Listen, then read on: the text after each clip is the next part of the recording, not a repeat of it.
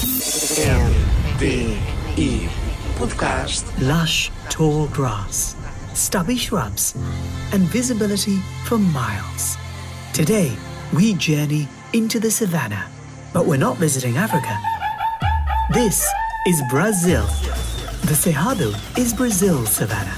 It's the most biologically rich savannah in the world, home to 5% of the entire world's species and 30% of Brazil's biodiversity. Here, you'll find animals like tapir, maned wolves, and giant anteaters. But there's something else happening here. Something nutty.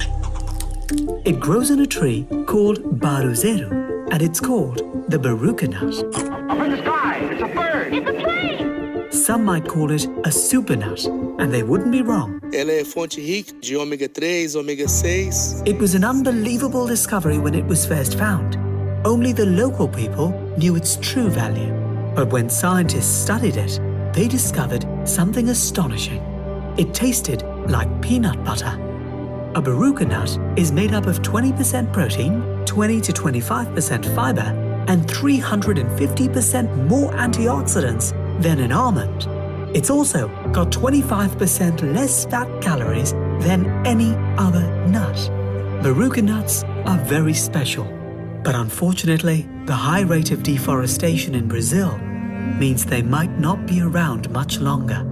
The Cerrado savanna is being cut down to make room for the commercial production of soy. But this discovery has brought about team-ups with indigenous tribes. These local people now work to harvest, package, and export these nuts.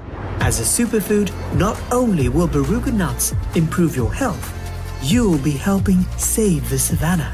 It'll mean more Barùkas trees, more Barùka nuts, and a thriving, flourishing planet.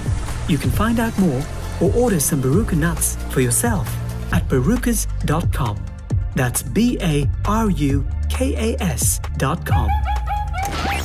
If you enjoyed this episode, please write me a short review in the iTunes store or give it a 5-star rating.